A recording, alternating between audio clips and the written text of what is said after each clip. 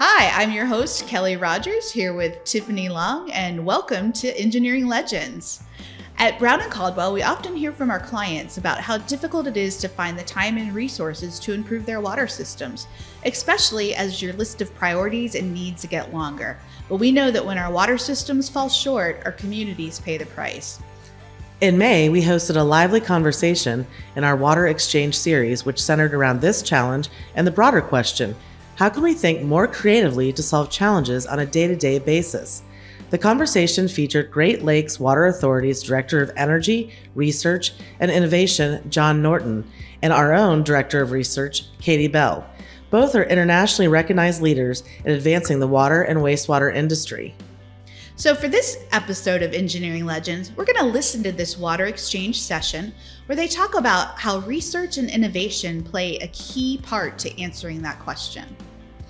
In the conversation, they make important points on needing broader collaboration across the industry to learn from and access new approaches, and how workforce development and organizational culture are key to enabling research and innovation. You'll also hear them dig into the perceptions and realities of what this really looks like in our organizations, and they'll even share some on-the-job success stories, making it more tangible for their peers to try. BC's Vice President and Midwest Area Lead, Tim Block, moderates the dynamic conversation. So without further delay, let's tune in to the Water Exchange session. Hello, everyone, and welcome to the Water Exchange. The Water Exchange is a place that we gather as colleagues in the environmental, water, and wastewater industry to share lessons learned and just collectively address environmental challenges in our industry. As an industry, our theme today is how can we best address and solve everyday challenges, day-to-day challenges that we face within the industry. I'm Tim Block. I'm Brown and Caldwell's Midwest Area Lead, and I'm going to serve as our moderator today. A little bit about Brown and Caldwell. We're a 100% environmental engineering firm. Our services, for the most part, are around the water cycle, and that includes water supply, water treatment, water distribution, wastewater collection, wastewater treatment, dealing with residuals thereafter. We also provide compliance-related services, groundwater remediation, and so forth. But again, in all cases, services specific to our environment. In my case, I've had the good fortune of working in our industry for 40 years now, and I remain impressed with the various challenges that we face and how we utilize research and innovation to address the ever-dynamic, never-static challenges that we face within our industry. And research and innovation is going to serve as our primary topic during today's discussion. Before we commence with our panel discussion today, I do want to take care of a couple of quick housekeeping items. Today's session is being recorded, so for any and all colleagues that aren't able to join us today, they will have the opportunity to view the session sometime thereafter. We want to facilitate a peer-to-peer exchange by way of comments and questions that any of you that are patched in might have today. So there is a chat function to the right portion of your screen. We're going to allocate 10 to 15 minutes towards the end of today's sessions to address Q&A, so please put your comments in the chat function, and we'll be happy to address those at that time. With all of that said, I'd like to introduce our panelists today, and I'm going to begin with my colleague, Dr. Kati Bell, who's in charge of Brown and Caldwell's research group at Brown and Caldwell. The other panelist today is Dr. John Norton with the Great Lakes Water Authority, and John is responsible for energy, research, and innovation with the Great Lakes Water Authority. And John, if you don't mind, I'll start with you. Can you just tell us a little bit about your role with the authority? Sure. Well, first thing, the Great Lakes Water Authority, we're a combined utility. We have water and wastewater. We were formed from the split off with Detroit Water and Sewer Department when Detroit went through its bankruptcy. Everybody drinks, everybody flushes, so they had to maintain a stable operational unit, even though Detroit was having its challenges. We treat slightly more than 40% of the water for the state of Michigan at 5 different treatment plants. And then we provide about just over 30% of the wastewater services for the state of Michigan at one single huge wastewater treatment plant. I'm the Director of Energy Research and Innovation, and I can talk more about what we're doing as we progress through this discussion. Yeah, and John, I should have noted, GLWA, your employer, is one of the largest utilities in the nation, so you've got your unique business challenges that way. Katie, in your case, you're doing likewise for a private engineering firm. So tell us a little bit about your role in that capacity.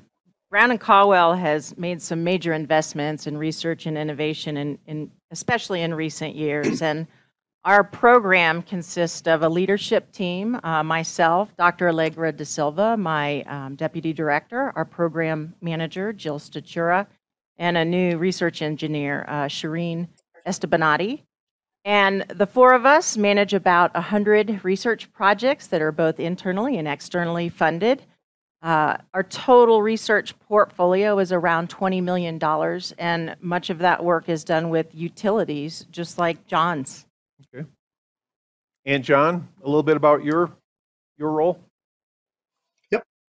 Well, since we're a combined utility, we have projects up and down the water spectrum. So we're engaged in source water monitoring projects, water treatment, water quality within the distribution system, as well as distribution asset management and repair rehabilitation, wastewater collection, CSO reduction, wastewater treatment up and down, as you might imagine, at a large wastewater treatment plant, everything from grit to oxygen transfer efficiency, biological optimization, and then quite a bit of work with biosolids handling. We produce about roughly 400 dry tons per day of biosolids.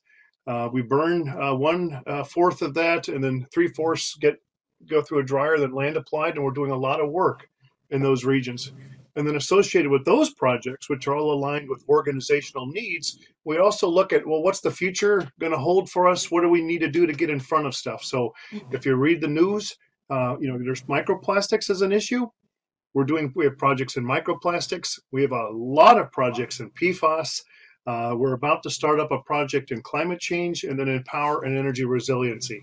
Basically, we're looking at, well, what's there? How do we make sure that we're in front of what could potentially happen? And then as we start to actually go into the operations or engineering, what can we do? What could we do better? Okay. Katie, in your case, similarly, how does research play to address emerging contaminants of concern that John just touched upon? Sure. And other issues such as aging infrastructure, workforce, affordability, and so forth. Yeah, so research is essential to our success as a firm and our impact on the industry. You've hit on a couple of key topics that are focus areas for us, really understanding how to get ahead of regulations and responding to contaminants of emerging concern. Also, the aspects of using things like artificial intelligence, machine learning, digital solutions to help overcome some of the challenges that we're having in the future around aging workforce and staffing challenges that we have. So there's a number of things that we're evaluating now. We are taking the long view where we're looking at things that we'll be able to implement and put into play to help us in the window that's 3 to 5 years down the road.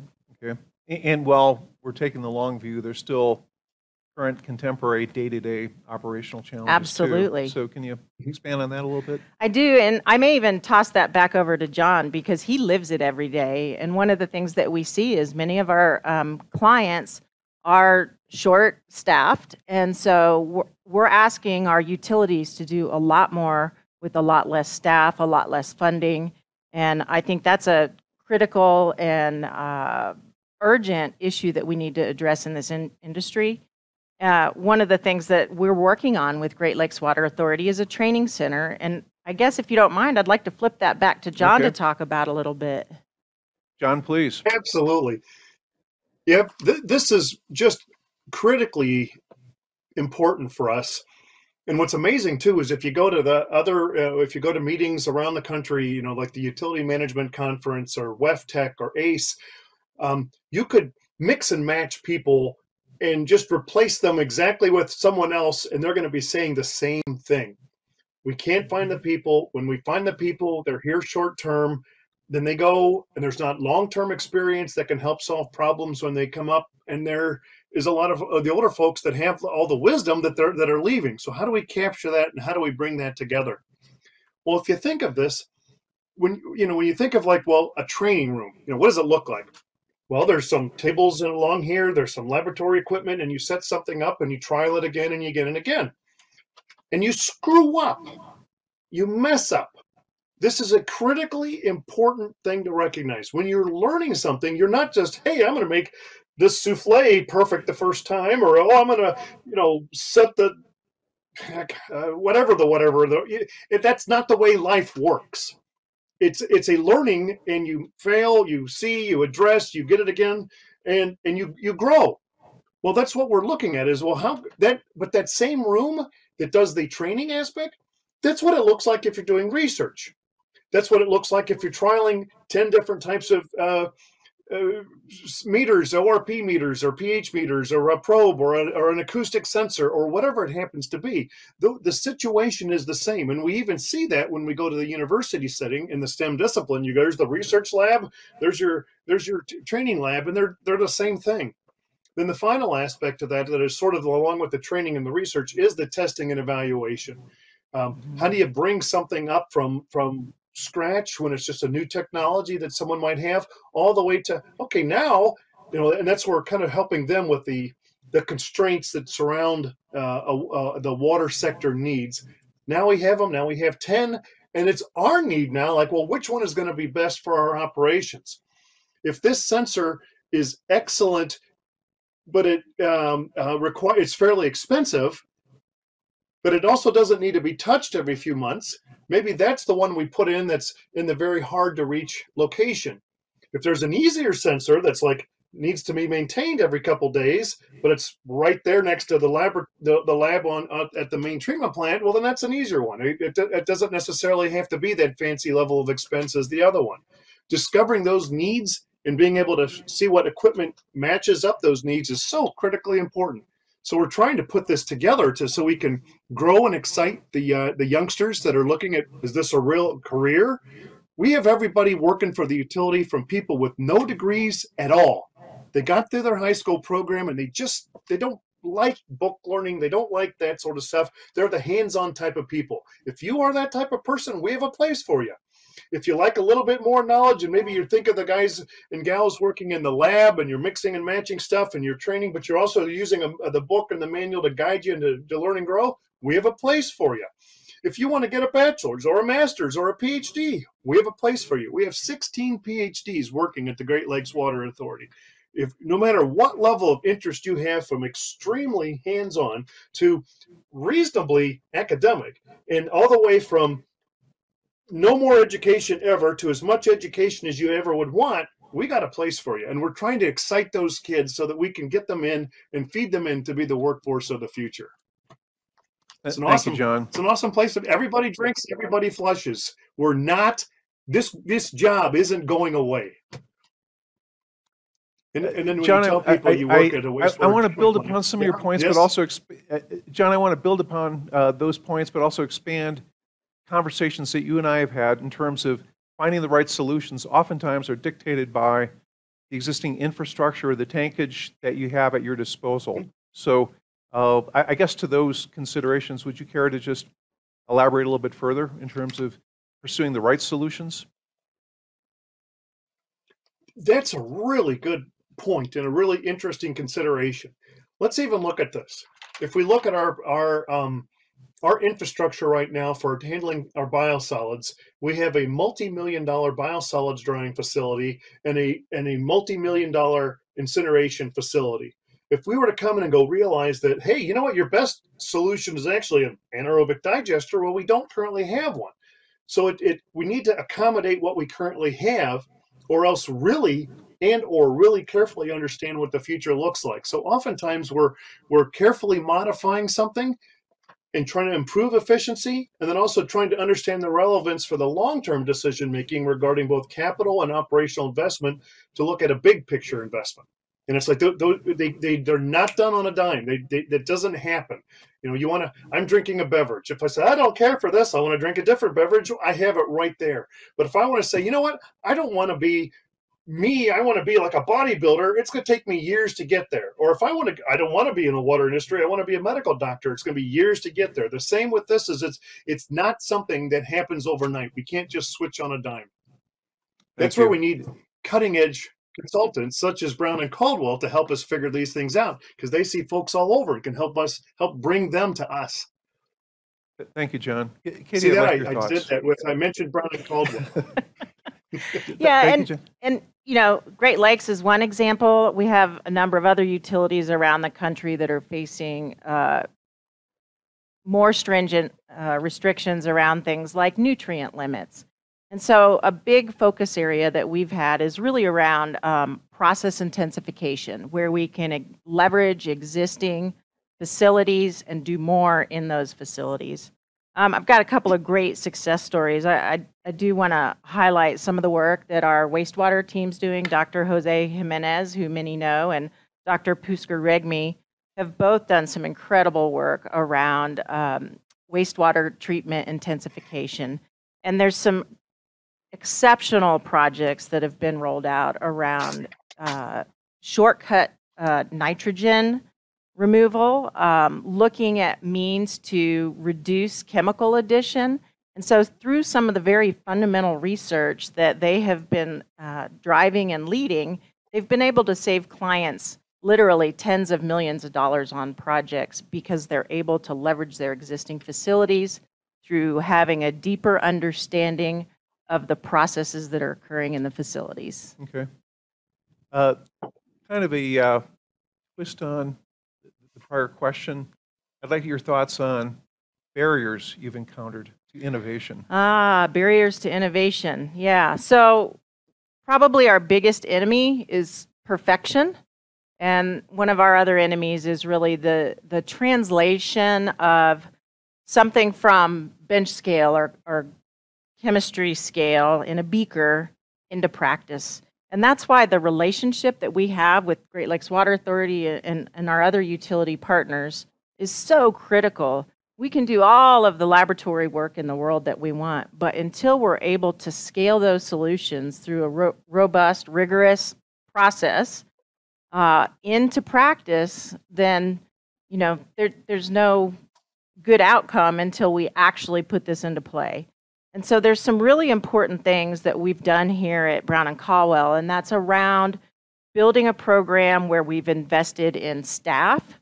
We co-invest with our research collaborators like GLWA, and we also set expectations that it's okay if we fail. As I mentioned, perfection is one of our enemies here, but if we are going to fail, we want to fail fast so that we can move on to the next thing. Yep.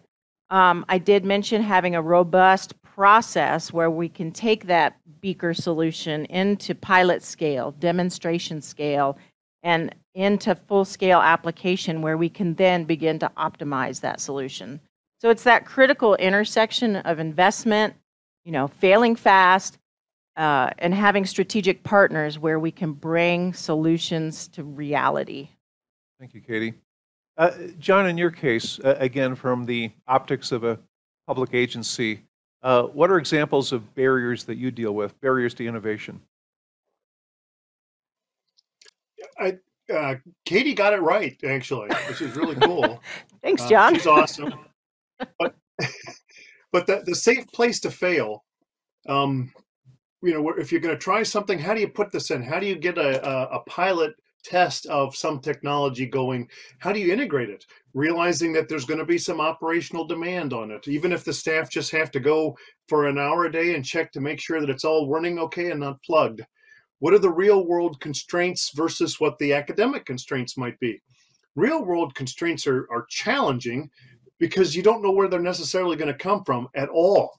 In our case, some of our challenges have been just maintaining the proper staff to run the sorts of things. We have a phenomenal team. They're doing great work, and our water is awesome, and our wastewater treatment is awesome. It's really good.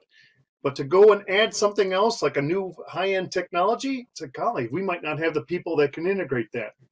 And then what Katie was also finally saying, scaling of technology applications. If we think of, let's say, going from just a chemical test in a beaker to a larger test like a jar test, to then a pilot plant test to a full-scale test, conditions such as mixing, which go from who cares about mixing at the bench at the lab scale to suddenly mixing is critical at the full scale. How does the energy get dissipated and such? How do these things work? Think of it when you're making a smoothie now that it started to get hot. You're putting all your stuff in, you turn it on, it's going to mix, right? And then plunk, it just gets a solid chunk with their ice up here and frozen strawberries here, and the thing doesn't all blend together. And you know that if it was blending and all smoothed up, that it would continue moving, but it doesn't. It's blocked up because of this oddball large-scale configuration that you just didn't plan on because you were looking at the bench scale. Same idea. Thank you, and then John. I just suddenly stop talking and I throw it back to you guys. Okay, totally fine. John, coming back at you here in this case, can you point to one Yes, sir. research and innovation related success story that either you've been personally involved with or that you've observed within the industry as a whole? Oh man, you're throwing all these hard questions at me. So success. Oh my gosh. Yes. Actually, a couple of the neat successes that we have had have been through Katie and have been through other consultants, which I was told not to say their names. But one of the things that Katie has been doing is helping us figure out our biosolids handling issues. So what they're looking at, we're looking at anaerobic digestion, hydrothermal liquefaction, and pyrolysis. Each of those three technology solutions work in the lab scale and in the bench scale, and they're even working at the pilot scale a little bit. Well, what we've done is we've started to focus on, well, which and where and how would the technologies work? So we've just published a paper where it's folks from Great Lakes Water Authority and then the Metropolitan Water District of Greater Chicago. They're like a little wastewater treatment plant just down the road from us on pyrolysis and how we can, and what are the pros and cons and technology limitations of existing pyrolysis units. This is helping us to identify areas where, okay, this is the research frontier, or this is not, to help us avoid making expensive investments into technologies that wouldn't work. So in this case, the success is, okay, we know not to do this, or we know that this is an area where we should stay away from. Not saying that any of those three technologies that I just mentioned have now been ruled out, but it's helping us understand where the technology space actually is. In 100 years, we're going to be doing these things differently. Everything that we'll be doing is different. How are we going to get there? That's through trialing to push that frontier. And I'll note we're doing things differently now than we did 10, 20, 30 years ago. So it's ever evolving, to your point, Sean. Thank you. Yep. Katie, how about you? One notable success story. Well, I've got several, but one that I'd like to bring forward is about a topic that maybe isn't as relevant to Great Lakes Water Authority, but it's the work that Brown and Caldwell's been supporting a client in the UK with around potable reuse. In the UK, we haven't really seen potable reuse. We haven't even seen reuse. There's no rules or regulations. And so in order to advance solutions to meet water supply demands in the south of England, we've actually been using some pretty sophisticated analytical tools, modeling tools, and what we've done is we've been able to use some advanced quantitative stochastic modeling tools to prove to the drinking water inspectorate that in fact potable reuse may even be safer than their actual current drinking water supplies. So what we've been able to do is leapfrog over sort of the purple pipe systems that we've had to go through as a stepping stone into reuse in the US throughout our reuse history.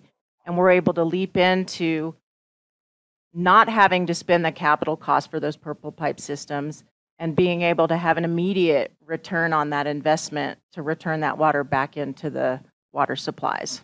Okay, I'll give you a bonus. Is there a second one that you wanted to note as well? Well, my other favorite recent story is the work that our wastewater team has been doing around reducing chemical cost for nutrient removal. And so we've got a recent project where a client has had challenges with having to add chemicals to meet regulatory goals and compliance. And through this deep understanding of the biological and chemical processes in the treatment plant, we've been able to save the client $1 million a year in operating cost. And in addition to the chemical costs, the operators are now no longer spending time babysitting this chemical feed system. So it's a win-win for the utility. Okay, great, thank you. Sorry for Oh, no worries. In that regard too. Other John and clients, we're your client. No, actually, Tim, let me tell you another one that just struck me. Yeah, You were please saying do, we've John. done You get a stuff bonus one differently too. The last 10 or 20 years. Well, how about this? We have pipe in the ground that is almost 170 years old. It was maybe the math's not right. It was put in 1854. What is it now? What year is it? Oh my God. I'm doing 22. this on camera. Anyway, that's old. It's older than you, Tim. Yeah. And so what we're doing amazingly is so, John. We're doing two things. We're doing two things. First is when we take out the pipe out of the ground, not all of it has failed. We're taking it out because an area adjacent to it has failed, and so we've identified that as a particular thing. Well, we're storing this pipe, and we're going to be using this as a testing bed of like a boneyard to take a look at what do the materials characteristics look like? How do they act after they've been in the ground for many, many years? So that's a thing. And the other is something I want to talk. This isn't really, we've not worked with you guys as much on this, but this is a wire. Now imagine this is a tough wire, really, that we put in. We relined 180 feet of old ductile iron pipe, cast iron pipe, and then used this and wrapped it around inside, and then put in two different types of holding composite in place. One was a mortar, and then one was a polymer. Okay, fine, nice stuff. Then we put it back into operations. Here's the twist. We added on about $250,000 worth of sensing equipment to take a look at longitudinal strain, axial strain, temperature, pressure, and all this. And we have that data with time looking at, well, how does it actually look when we reline a water treatment pipe? This isn't wastewater where you're doing, we do this all the time. This is drinking water. What's it look like after years worth of operation? So we're not dealing with just, and we have motors. We have electrical motors that are from the 40s. Things have changed since then. We have to cast parts. How do we do this most effectively? So there's all kinds of awesomeness that we're pushing the technology frontier on stuff that's happened a long time ago. Yeah. Awesome. John, I'm going to build upon your points here, but I'm going to start with Katie and then bring it back to you. So each of you have been in the biz now for over 25 years. So I'm curious to hear your perspectives on how research is viewed optically. Right. And Katie, from a private sector perspective, like your thoughts there. Sure. And, I've been involved in research my entire career.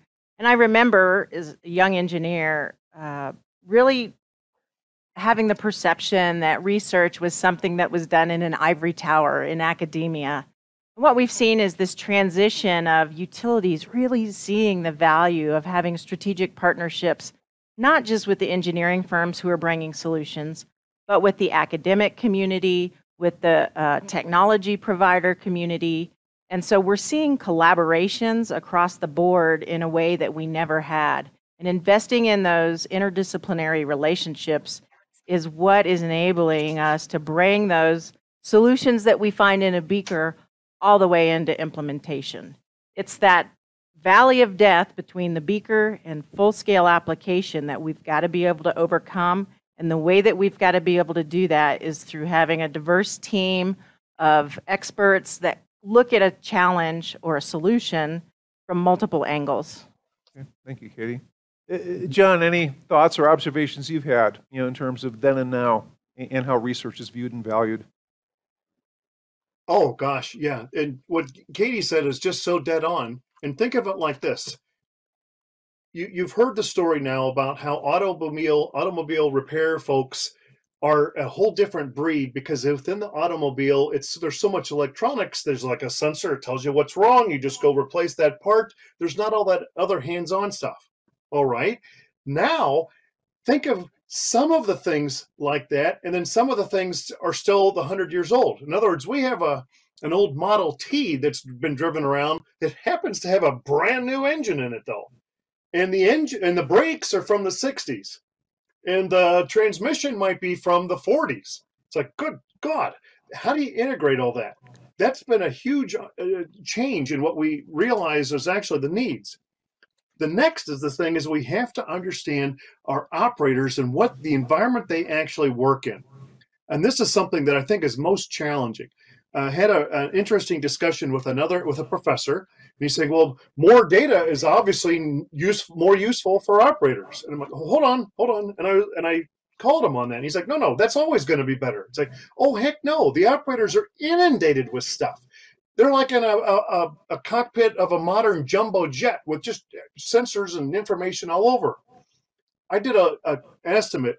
Great Lakes Water Authority generates about 25 to 45 million data points every day. Do we even use them? What do we do with these things?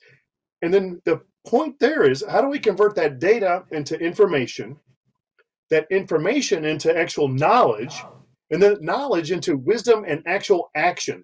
In other words, you're going to do something different.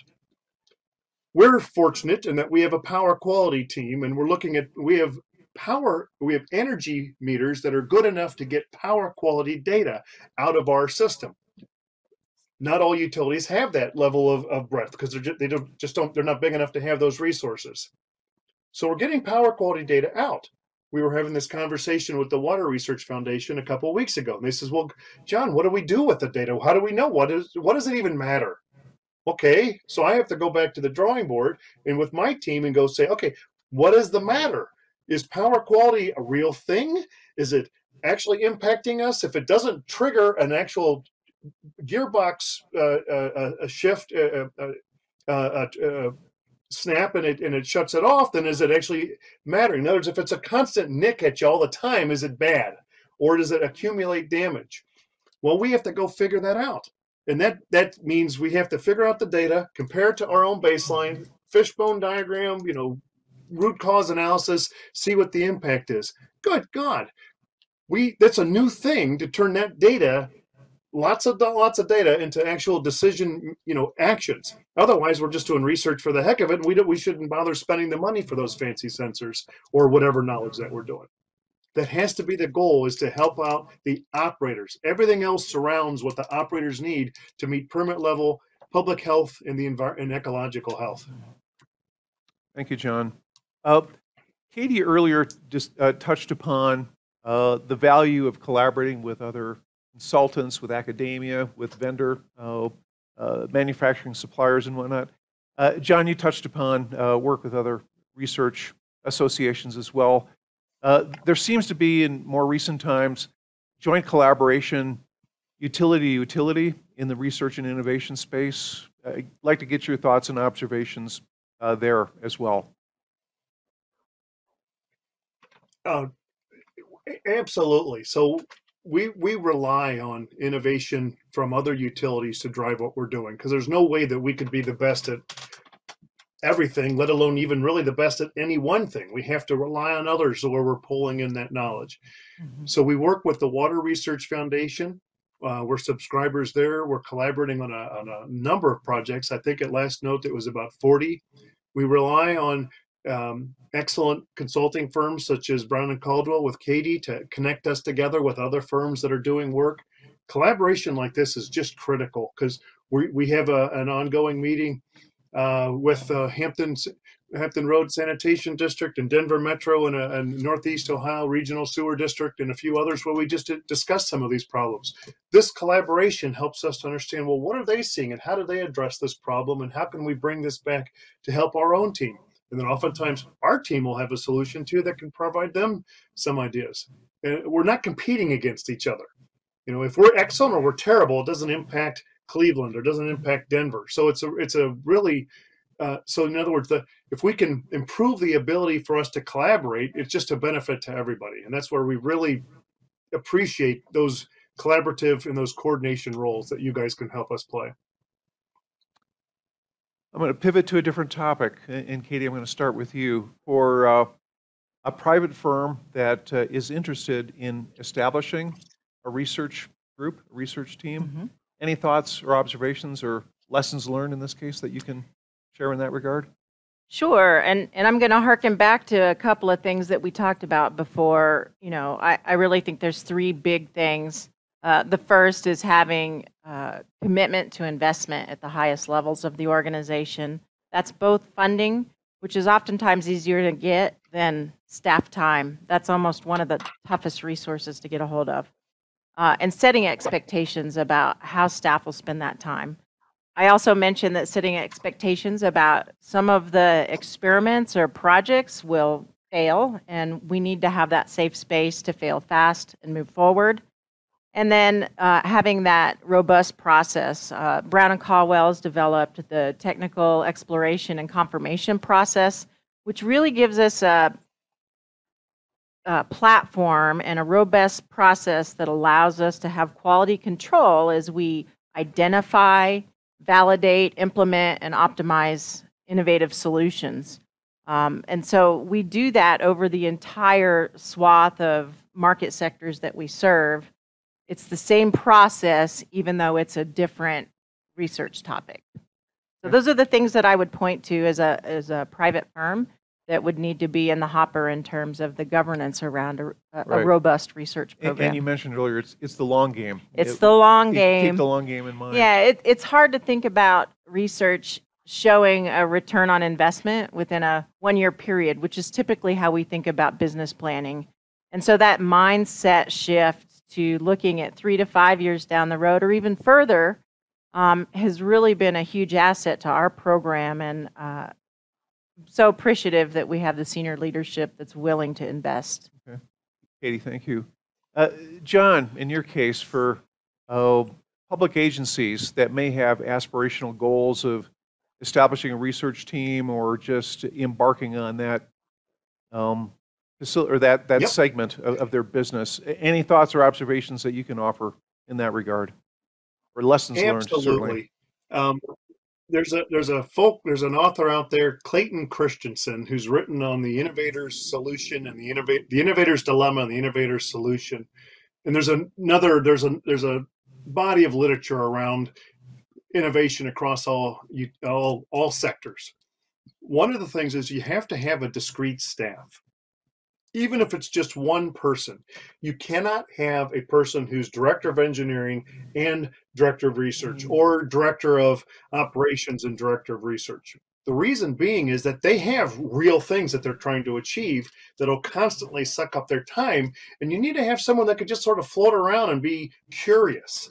Not to say that they're not doing work, but they need to be able to go find that problem and then spend some time with it, perhaps at more time than the local staff have. And that's the whole idea about having an external team. You need to have a small budget, a real budget, but a small budget. You don't want to provide the funding to give that individual everything that they want. You have to make them work for it. And what I mean by that is two different things. Probably half of the projects that my team is working on and managing are actually funded by other entities throughout the Great Lakes Water Authority. We're doing a very significant project on dynamic and I'll say intelligent sewer systems, of modeling and modifying how the sewer system collects water during a rain event so we can keep as much water in the sewer volume as opposed to into the streams and sewers there.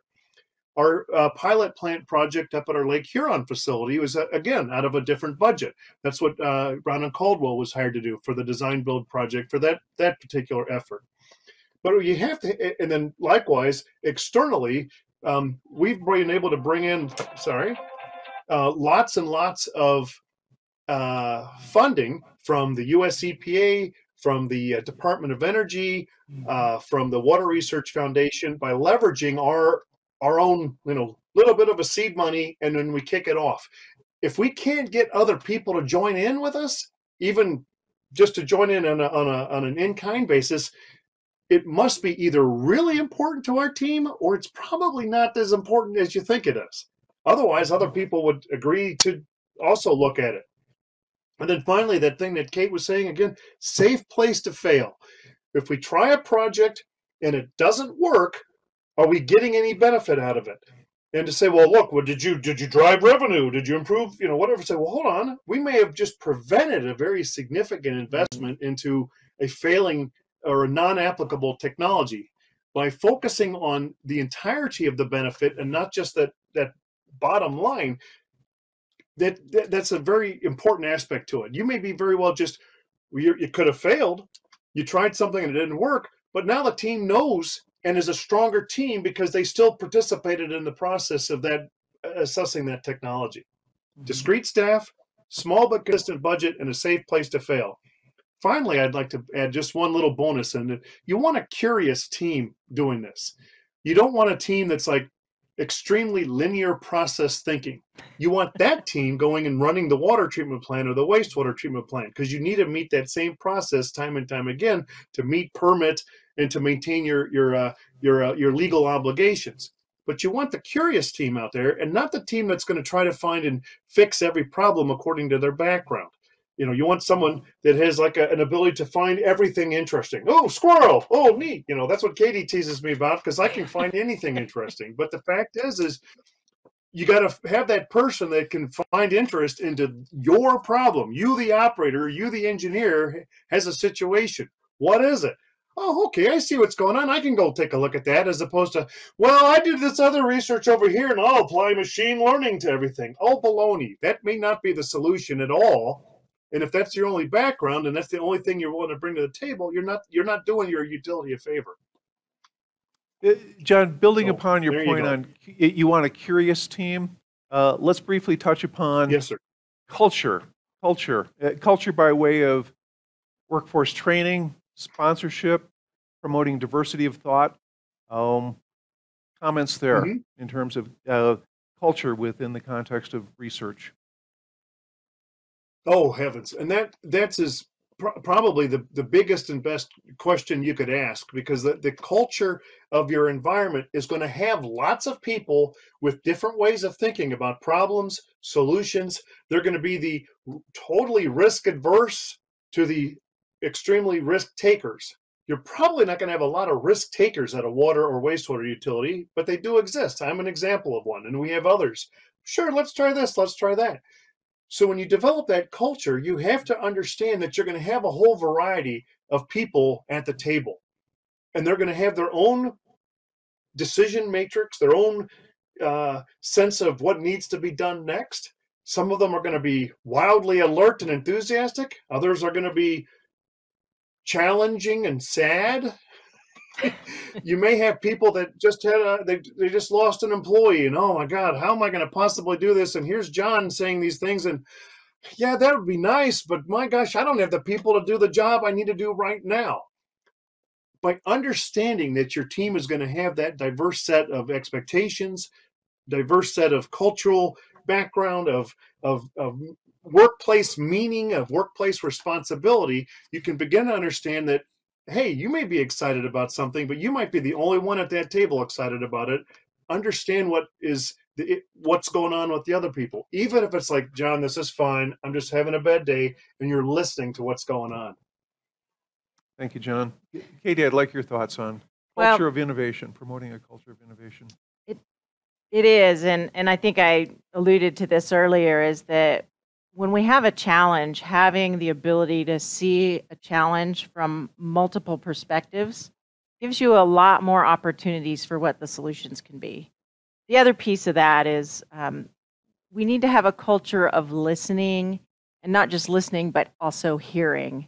And so many times we are tied to specific areas that we are trained in, and it's sometimes difficult to jump out of that. We have a basket of widgets and we want to go sell those widgets. So for us to be able to have diversity in thinking, diversity in people, we have a bigger opportunity of hearing different perspectives. And that's what enables us to bring home, what is this problem that we're really trying to solve? And then we go find the solution for the targeted problem, as opposed to carrying around our basket of widgets that we're trying to sell. So it is. It's a really critical aspect of what we do, so that we do have this multi-faceted, perspective approach to identifying and solving challenges. Great, thank you. Before we move to Q&A, I'm going to give each of you just an opportunity to offer any final remarks that you wanted to share or offer, just in the realm of research and innovation. Katie, I'll start with you. Sure. The take-home message, I think, that I'd like folks to hear today is what we touched on about what has changed in our industry. And it's really about the collaboration and the knowledge sharing that's happening now that I think has been facilitated by organizations like Water Research Foundation, WEF, AWWA, and many others. The ability for us to collaborate with our clients, with other consultants, technology providers, academics, that is where we're really getting that diversity of views on challenges and solutions, and that collaboration is ultimately what's going to end up helping us win the game. Thank you, Katie. John, any additional or final remarks from your perspective?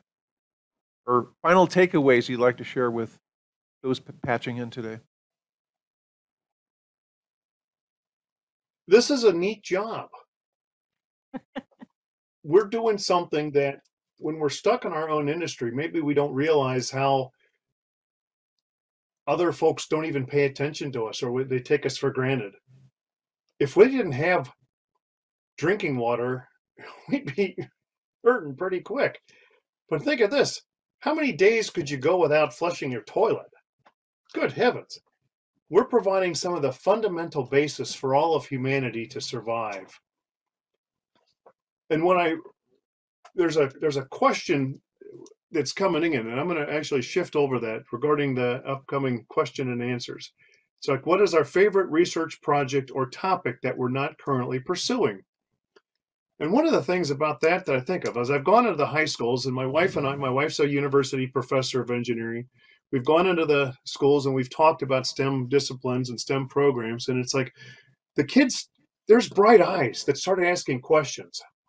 And it's like, I want them to realize there's all kinds of neat opportunities out there. If we happen to excite them and then they come and they look at wastewater and water treatment and our big pumps and our big systems, and they want to go into automotive or chip manufacturing or whatever else, hey, good for them. Now they have a life in front of them. But a lot of folks don't even realize that there's things like this involved. You work for a water utility, so I just make a joke, yeah, I clean toilets. I don't even tell them. But the reality is that you can have an advanced degree. I have a PhD, and yet you can be still doing something useful here. There's a lot of stuff that's still going on. And that's what's the amazing thing about it. And I want to see if we can excite or at least open up our youngsters to the ideas and opportunities that are out there. Because golly heavens, there's some neat things. And hey, we have a job, and everybody drinks, everybody flushes. So you're going to have a job for the rest of your life. We can't outsource that to anybody. And it's nice in Southeast Michigan. Yeah. Well, thank you, Dr. Norton, and thank you, Dr. Bell. John, you just addressed one of the questions that was in the chat, but at this point, we'd like to open it up to any of you, those of you that are patched in today, to the extent that you have any questions or comments that you'd like to share with the panelists today. Please, we'd like to hear from you.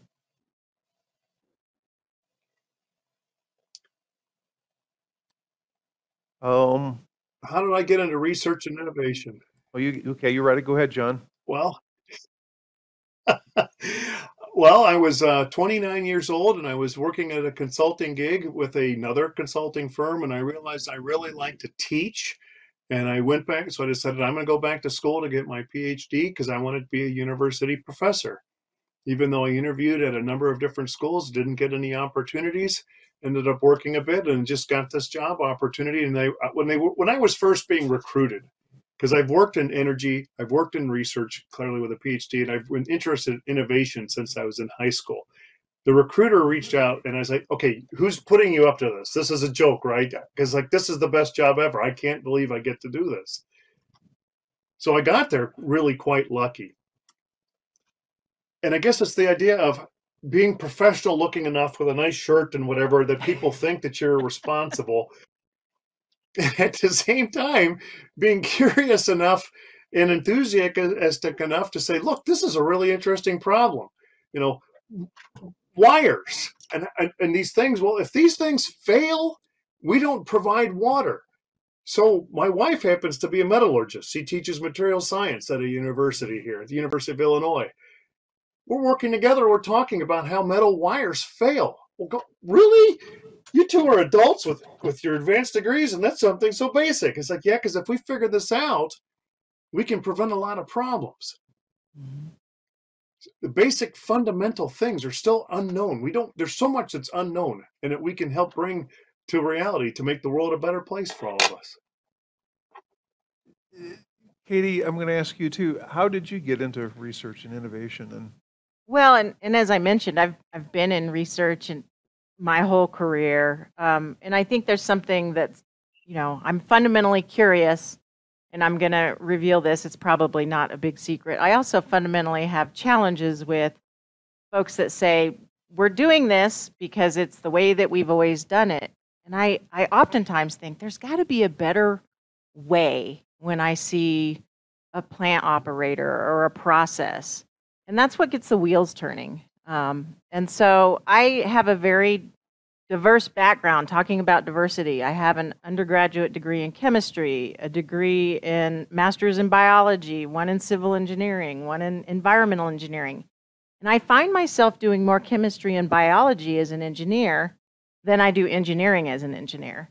And so it's really been that cross-disciplinary training that I've had, and combined with the curiosity to seek out solutions. I think the other thing, we didn't talk about this, John, but you and I both believe that, we can be truly inspired. That only gets you a very small fraction of the way down the road. You've got to be incredibly persistent. And I think about one of the projects that I'm the most proud of in my career, and that's bringing peracetic acid disinfection to North America. The first time I ever tested it was in 2007, and the first plant that went online was 2016. So I pushed, thanks, John, for the plug. I pushed on that for 9 years before it actually went into play. And so I was inspired when I saw the research and the literature and the data, but it was 9 years of hard work to bring it to fruition. That's a great story, and a story of persistence. So yes. Well done. Here's a great question that we did receive. And Katie, I'm going to start with you. How do we leverage research to advance environmental social governance, ESG?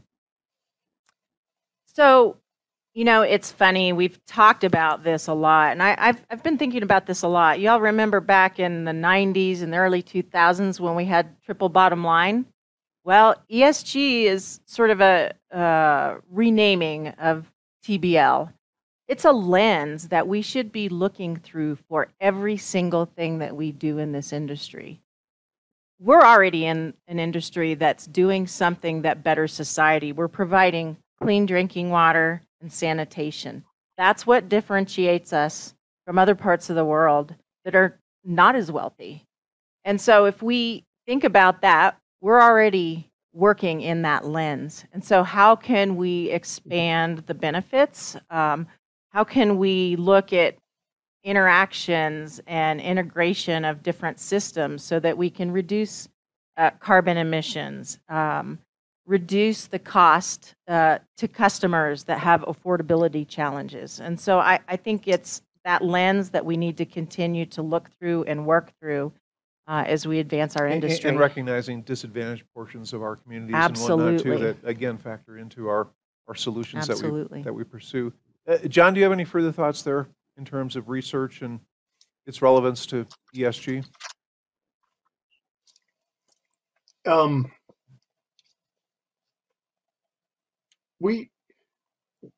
It's not exactly going to answer the question, but I think that the idea, Detroit is having its nearly lowest level of unemployment in the last 50 to 60 years.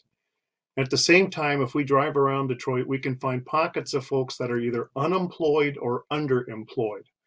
And what I want to do is provide them an opportunity to step in without any fancy degrees to get a job that is a career job, and to also enable them the opportunity to step on up. So that idea of what's missing that you wish you could have there, that is a training center that folks could show up and they get this understanding of, hey, these things are going on. We just had a meeting this morning with, and Palencia Mobley, the assistant chief engineer and deputy director of DWSD, was pointing out she has basic staffing needs with skilled trades and just skilled workers to figure this stuff out. They have to be like her description was a universal soldier. There's so many different things that you have to know how to do to get out there to keep the water pipes and the wastewater pipes actually working. It's like those jobs are real jobs that are paying jobs. They're with benefits and such. It's not a quick time service. And those sorts of things are there. And so that's where to reach out. And how do you do that? How does that training center look like? How does the K through 12 education look like? How do we bring these things into the picture? Thank you, So John. there you go. Here's another question. John, I'm going to start with you. The question is, when Sure. you speak of innovation, in what ways do we see technology enhancing the distribution and collection of water? Oh, heavens. Oh, that's a neat one there. We're just about to start with a satellite leak detection project, which is going to use satellite imaging to detect water loss in areas throughout the city. And then we overlay where we found the water loss with the pipe network underneath. And we go, oh, okay, a lot of water there. That likely is a leak. Well, hold on, John, it just rained. You can't say that this is water from a pipe. Yes, we can. We can actually tell the difference between chlorinated water and unchlorinated water. Isn't that amazing? Now, we'll be able to detect swimming pools and such, but there you go. Now, what new technology is this? When you go read in the news that scientists found water on Mars, we've not had on Mars, despite the great documentary starring Jason Bourne. We're using that same satellite imagery to look at our network grid and figure out where they're leaking. We have other stuff going on. When this wire breaks, it emits a loud ping. Right now, we put in acoustic fiber optics that detects that ping. And there's a ping from here, and you sense it, and there's a ping over here. It's the same way how bats use echolocation to determine where they are and how far they are from a steeple before they land at the church steeple and then turn back into Dracula. So we're using new sensors that didn't exist. And we're hooking up acoustic sonar sort of acoustics to figure out when the leak is, or when and to look at the pipe condition assessment. There's another one that's just fantastic. Well, Ecologics, they hook up sensors to am I allowed to say Ecologics? They're not a competitor to you guys, I don't think. You hook them up to the pipe, and then you whack it, and the acoustic goes up and down the pipe, and the integrity of that pipe is reflected in the way that the acoustic wave traveled up and down. It's like, oh my gosh. So these new technologies they're currently cutting edge, and we're trialing just about all of them because we're big enough to do that. But oh my heavens. It's just awesome. The things that we're doing regarding distribution, that's the structural element of the distribution. Other stuff that we're doing, looking at the water quality within the distribution system, happens to look at emerging pathogens. How do we provide extremely biostable water so that it limits the regrowth of stuff? How do we aim that so that when we distribute, we treat the water, and then it goes through miles of pipes and it doesn't fall outside of the bounds of what it needs to be? Oh, my heavens. Okay, there you go. I'm going to hand it back to you guys. Yeah, thank you. Katie, do you have any further thoughts on water distribution and its relevance with innovation? I think there's a lot going on with condition assessment that we can leverage from other industries, and that's one of the things that we're doing is we're looking at fields like industries like the oil and gas industry and taking tools and techniques to do condition assessments from that industry and bringing it to the water wastewater industry. So that's been a big focus area for our teams here that are looking at distribution and collection systems. So we could certainly dig into that more. Sure. We've actually also just finished up a Water Research Foundation report 4917 that's available to folks to look at some of the things we've been doing. Okay, thank you, Katie. We have time for probably one last question. I'm going to go to one that's posted here. Katie, I'll start with you, and then John, have you expand upon that. Public utilities are conservative by nature. How can we reduce the risk of innovation for utilities? And again, this goes back to having a rigorous, robust process of scaling. And it's interesting. We actually look at some of our clients in different sorts of buckets in terms of we have early adopter clients like Gliwa who are willing to take on and test and trial some of these solutions.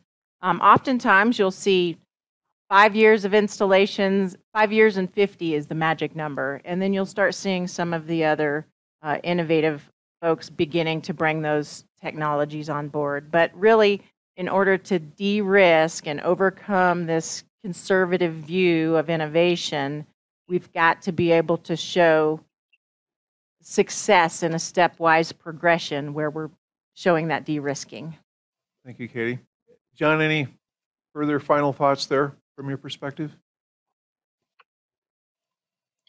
Understanding the utility constraints and then understanding the difference of scaling up from different scales are probably the two biggest things. We have to provide water all the time.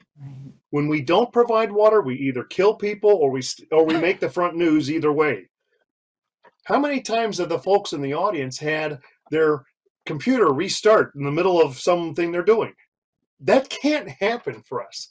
How many times have you been on a call that's dropped because, the antenna switched you over and it didn't do it right? We just call the person back. But if you're doing with water, we can't have that. Plus, if you look at what are the actual constraints. When Netflix sends you, they used to, they send you the discs and you would have the pile and what was actually watched versus not watched. Well, I should watch these movies because these are the things that I know would benefit me to have watched them. But instead we watch the action movie or the spy movie that doesn't have any literary awesomeness, but it's a fun, easy thing to do. Well, that's the same thing with the utility and its decision making. Oh, well, of course we do these things, but what is the actual decision making underlying that decision? And then the scaling of it, small scale versus big scale. We're looking at trying to deal with energy extraction from our biosolids. We also have a lot of grit. Our biosolids may range from 40 to 80% in organics.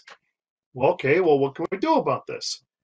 Grit is actually amazing. When I first got this project, here I am, 52 years old. I was in my late 40s, PhD. I'd never seen it as an issue. But grit is a particulate flow in a three-dimensional Navier-Stokes environment.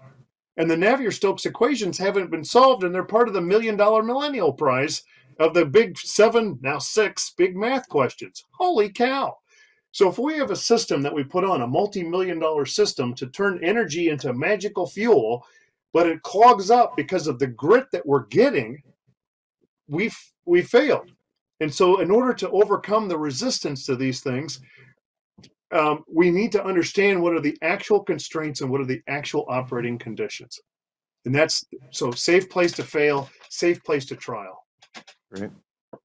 We're going to put a wrap on much. Today's discussion. I do want to thank Dr. Norton and Dr. Bell. Again, thank you folks for joining our water exchange session. We hope it's been of value to you today. Again, our goal is to have a peer-to-peer conversation to address challenging issues here in the environmental industry. So thanks for joining us today. That was a great conversation with John Norton, Kati Bell, and Tim Block. They really did answer that question, how can we think more creatively to solve challenges on a day-to-day basis? So thanks for tuning in. We know that many of our listeners have their own engineering legend stories. We'd love to hear from you. Please send us your feedback, stories, and ideas for future episodes. You can reach us at info@brwncald.com. This podcast was brought to you by Brown & Caldwell. It's our purpose and our passion to safeguard water, maintain infrastructure, and restore habitats to keep our communities thriving. Until next time.